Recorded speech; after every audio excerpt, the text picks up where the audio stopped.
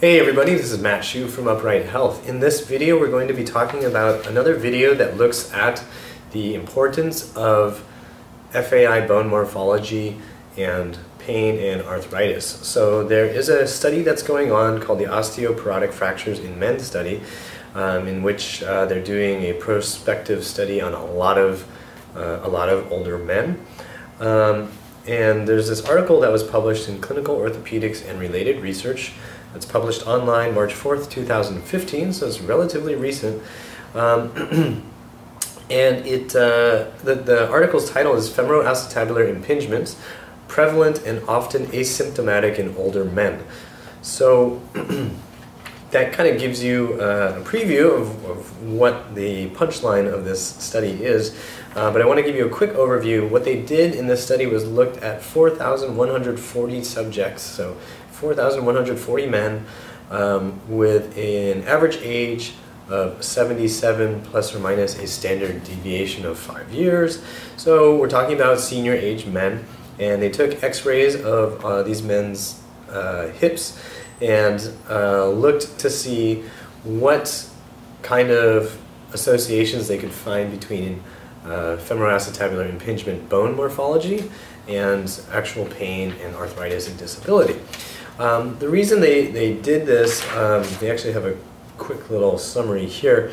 The reason they did this is because a lot of studies that have been done in the past on FAI were done on populations that were only symptomatic. So you would have groups of people who had hip pain or were reporting problems, and then a study would look at how many of them had FAI bone morphology, and then would look to see how they deteriorated to see whether or not FAI was contributing to that deterioration. So they actually noted here, most reports on the prevalence of FAI come from surgical populations and may not represent the prevalence in the general population.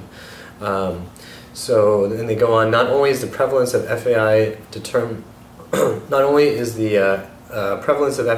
for all the ages, but from recent studies, it is not yet clear if FAI represents a normal variant or a condition associated with severe and aggressive arthritis. And the second point is if this relationship changes with age. So basically they're saying it's not really clear whether or not the bone shapes are the things that contribute to deterioration of your hip, or if it's just a natural, normal anatomic variant. So they did this study, they ran a bunch of sophisticated statistical analysis on it. Okay, one point I want to highlight here is they say, analyzing the relationship among radiologic features of FAI, arthrosis, and pain, we found that subjects with radiographic signs of CAM-type impingement were less likely to have hip pain compared with patients without signs of FAI. So that's pretty interesting. So they're saying that if you had CAM-type impingement in this sample of people, the CAM-type impingement actually ended up translating to lower risk of having hip pain, which is completely flip of the normal conventional understanding of FAI morphology. And finally, in summary, radiographic signs of FAI are common in elderly men.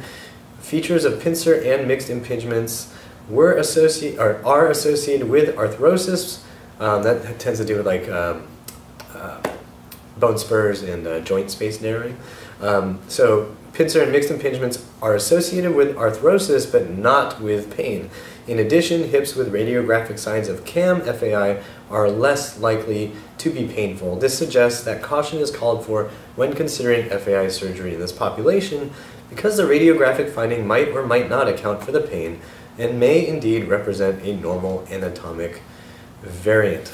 So again, the study is basically looking to see whether or not the bone shapes are contributing to pain and contributing to problems with the hip, and what they're finding is there is not really a clear causal relationship between the bone shape and actual pain and suffering. So this is another more recent study that I think is pretty well done, that's looking to see whether or not cam type impingement and mixed impingement or even pincer impingement can be blamed for the pain in any concrete sense, and definitely in this sample and in this 4,140 person group of men, it does not have anything to do with it. So this is just more support in my mind that it is much more important to be looking at other aspects of what contributes to healthy hip function, in particular